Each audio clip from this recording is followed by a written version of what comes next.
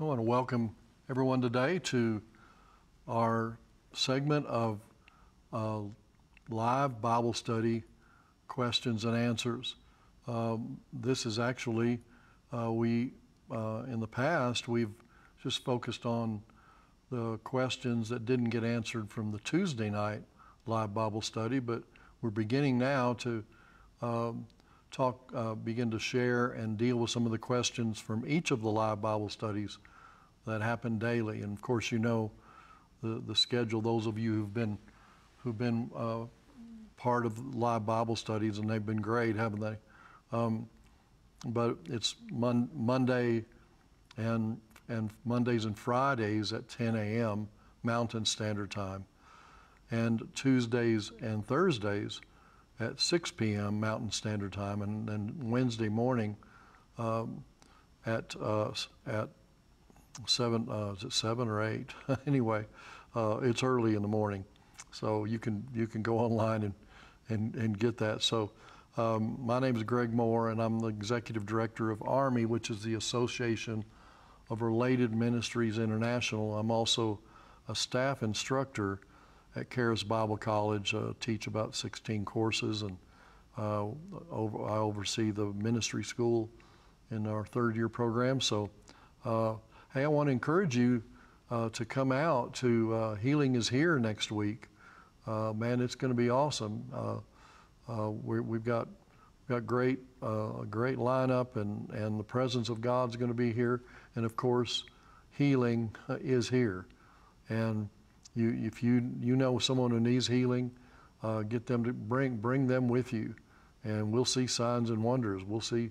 I mean, we've seen people get out of wheelchairs. We've seen people instantaneously healed of cancer. We've seen a baby raised from the dead. We've seen all kinds of supernatural things happen. So, you know, if you want to see the book of Acts, come to our Healing is Here conference, and I'm actually speaking on Tuesday night, so on August 10th. So it's the 10th through the 13th. We also have will also be available online. So just check that out. Just go to awmi.net/events, and you can check that out. Well, before I get into the questions today, I want to tell you funny. This is called Adam and Eve. A little girl asked her mother, "How did the human race appear, Mama?" The mother answered, "Well, God made Adam and Eve, and they had children, and so was all mankind made." 2 days later, the little girl asked her father the same question. The father answered, "Many years ago there were monkeys from which the human race evolved." The confused girl returned to her mother and said, "Mom, how is it possible? You told me that the human race was created by God, and Dad said they developed from monkeys." The mother answered wisely, "Well, dear, it's very simple. I told you about my side of the family, and your father told you about his." Oh, that is funny. That is greatness. So we're going to address a number of questions here. First of all, from the Monday session when I taught on walking in the fear of the Lord, Kathy on YouTube asked this question: how do we really learn to hear from God? Does He speak to everyone differently? Does one have to learn their own method of hearing from God? Well, Kathy, it's a great question. Each of us certainly has an individual relationship with the Lord, and individual and distinct experiences and encounters where the Lord reveals Himself to us personally. However, the primary ways that God speaks to us is through His written Word.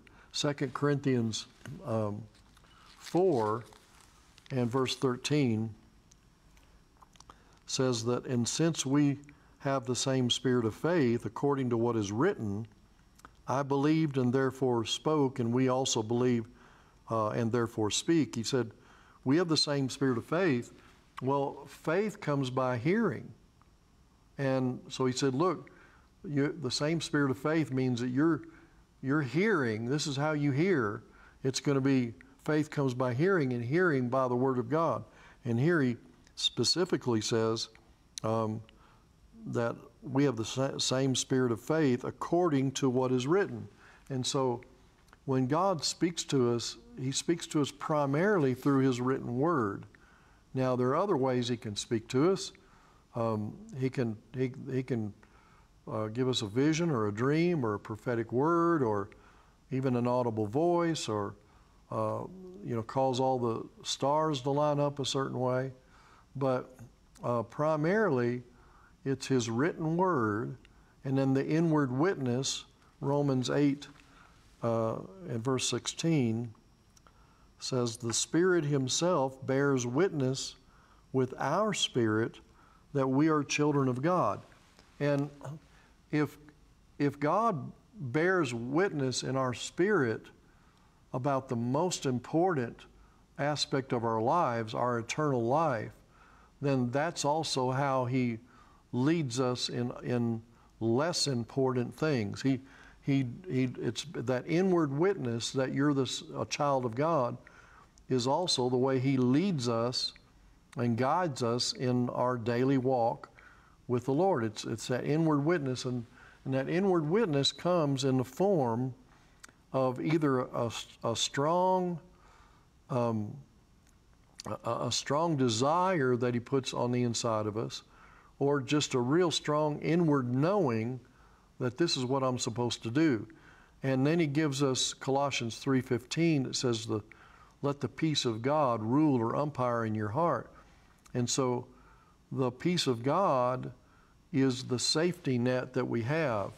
If we're praying about something and then we feel like that's what we're supposed to do, God will give us that peace, accompany that peace in our hearts about that decision. And listen, none of us knows the written word perfectly, but the more you know God's word, the more you're going to hear God accurately. The more you spend time with someone that you know, the more you know their voice. It's distinct. My wife and I have been married now almost 50 years, and she can speak in a crowd of 10,000, and I would recognize her voice because I've spent time with her. And so primarily he speaks to us through the written word. And yeah, he can. I know some people are given to visions and dreams. Most of my dreams are pizza dreams, but and thank God for prophetic people who have dreams and those kinds of things. But visions and dreams and prophetic words and an audible voice, it does not trump God's written word, and it all has to be checked out by the Word of God. So God has unique experiences and encounters for each of us, but he speaks to us through his word, through a strong desire in our heart, in an inward witness, or just a strong inward knowing. That would be an inward witness, and that's accompanied by peace. And that's the best way I can describe for you to hear God and hear his voice, is to follow that inward knowing, because your spirit man is part of you that's born again, is joined to the Lord, and you can trust that as you walk with the Lord and as you grow to know his word.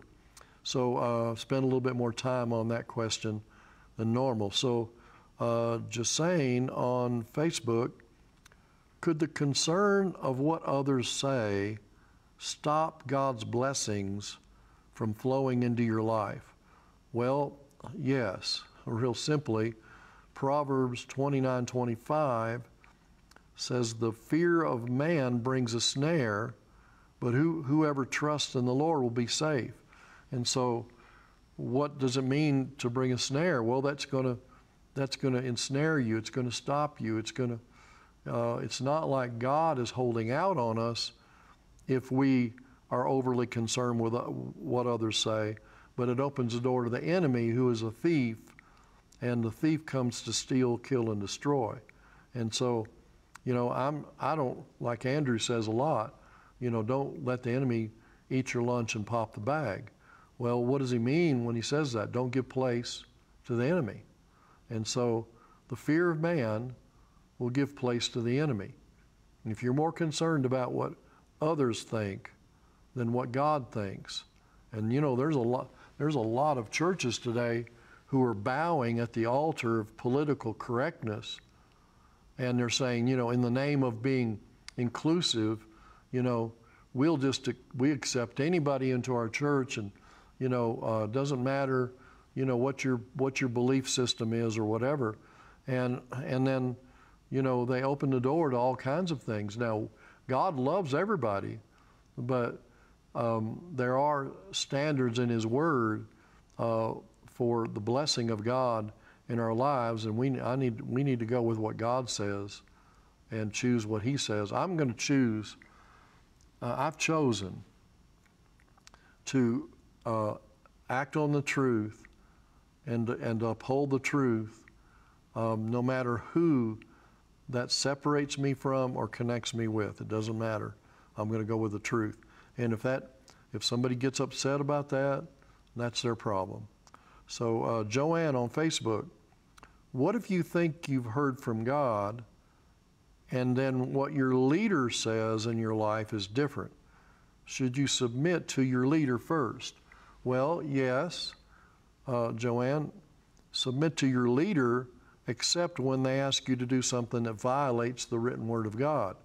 If God did speak to you and then what your leader asked you to do doesn't violate the word, but it's different than what you felt that God led you to do, you just need to go ahead and follow your leader and submit to that, because God can still work things out for you without you and me helping Him out, through manipulation or pressure or lies and so on to get your way.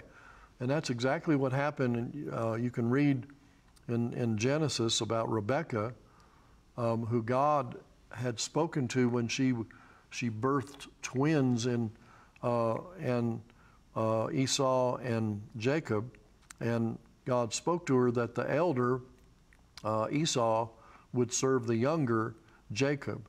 And then she found out that her husband Isaac was about to lay his hands on Esau and give Esau the blessing. The blessing typically went to the oldest son. And so she'd been up all night watching I Love Lucy reruns. Not really, but, she started thinking about scheming and conniving, and, because God told her that this was going to happen, and her husband was about to miss it. So that justified in her mind manipulating. And she manipulated and lied and schemed and put pressure on Jacob to feign being Esau, and then Isaac, Isaac gave the blessing to Jacob. He was blind and he couldn't see well, and and then later Esau comes in, and he found out he'd been manipulated. He found out he had been deceived, and then so did Isaac. And Rebekah heard from God that the elder would serve the younger, that Jacob would receive the blessing, but because Isaac was going to miss it, she yielded to manipulation. She justified deception. And here's a good point, Joanne. You need to remember this. Learn from Rebekah. The Bible says in 1 Corinthians 10 that the examples of the Old Testament are for our examples, or for modeling for us, and we need to learn from it. You need to learn this from Rebekah. Rebekah never saw Jacob again. She never got to know her grandchildren. She lost favor with her husband and her oldest son, respect from her oldest son. And she lost out. Manipulation, trying to help God out, is not the answer. And, the bottom line is we can trust the Lord, even if it doesn't look like it's going to work out. You know, you follow your leaders. You submit to them as long as they're asking you to do something that's in line with the Word. And if God showed you something else in your heart, let Him bring it to pass. Don't you yield to manipulation to try to bring it to pass. That's a great question. Ruthie on chat. And this came from Andrew's Tuesday night live Bible study, this question, when he was teaching on meditating on God's Word. How should we as believers prepare for our future since freedoms are at stake while also living in the now? I feel many believers swing with either waiting for others to save us and others are preparing for doomsday. What's the balance? And what do we do? Well, it's a great question, Ruthie. The bottom line, I think you expressed the balance really well. On one hand, we need to occupy until He comes. We need to live and treat others and serve like it's going to be a long time before the Lord returns. On the other hand, we need to live like He's going to return tomorrow. In other words, live with no regrets. Serve people with all of your heart. Lift up people, bless people, leave people better off than when you found them. And, you know, my wife and I live our lives in the light of eternity. One of the principal doctrines of Christ is eternal judgment. And that's not a bad thing for the believers. The believers, the judgment seat of Christ, we're going to have rewards passed out to us. It's not something to be afraid of. But we live our lives in the light of eternity. In other words, I'm going to be standing before the Lord one day, and so are you. And so the question is, you know, what are you going to have to offer to Him in terms of good works, not for salvation, but out of obedience that blesses the Lord. And the bottom line, when I stand before the Lord, I want to hear, "Well done, thou good and faithful servant." I don't want to hear, "Well," like, "What did you do with what I've given you?" So that's the balance. Live like it's going to be a long time that until He comes, but then also live like it's tomorrow's your last day. And I think if you keep that balance, then you'll bless other people, and you'll also bless the Lord. Mandy on chat. I do read my Bible every morning, and I do focus on the Word as much as I can throughout the day. I do have people around me that think I'm a Jesus freak and fanatical, and even though I try not to give heed to their opinions, I still feel self-conscious when I'm constantly in the Word, when I'm around them. How do I get over that? Do I just decide not to care what others think? Well, Mandy, if you really knew how little they did think about you, you wouldn't worry about what they thought of you. If they can be fanatical about shopping, about their truck, about their boyfriend, about their children, about their sports team, about video games, whatever, and what difference does it make if you're a fanatic about Jesus? I mean, if you've got to be a fanatic about something, man, I can't think of a better thing to be a fanatic about than Jesus and His Word, and I wouldn't worry about it. You know, none of us has a large number of friends that we surround ourselves with, and you need to hang out with people that really will challenge you in your walk with God. And if people they're making fun of you about that, I can tell you one thing: those that are making fun of you and are questioning your commitment to the Lord, when they get in trouble, I can promise you, you're the first one they're going to call. Yeah, you just watch and see. So you go ahead and be a fanatic. That's God's way of drawing them to the Lord. Victoria on YouTube. how do I see with faith in my imagination before I see it with my physical eyes? Well, Victoria, there's not an absolute way to do this, but spend time meditating on the Word until it produces vision and imagination in your heart. If you spend time, when you're reading the Word and then the Lord stops you on a verse and you're thinking about another verse, and then God just really, you can tell the presence of God is on that verse or that passage of Scripture, then, just let His presence come over you, and then just begin to see yourself. Just close your eyes and begin to see yourself in that promise, or see yourself walking out that, or see yourself with the result of what you've been reading. And worry is meditating on fear, and meditation is just worrying the Word. It's just meditating, thinking about, instead of meditating on fear and what would happen if this happens, what's going to be the result if my fears come to pass, and you meditating on that and considering that, just consider something different. What has God put in your heart? What dream or vision or seed of His Word has He planted in your heart? And you begin to think about that. You begin to consider that. Make room for it in your heart.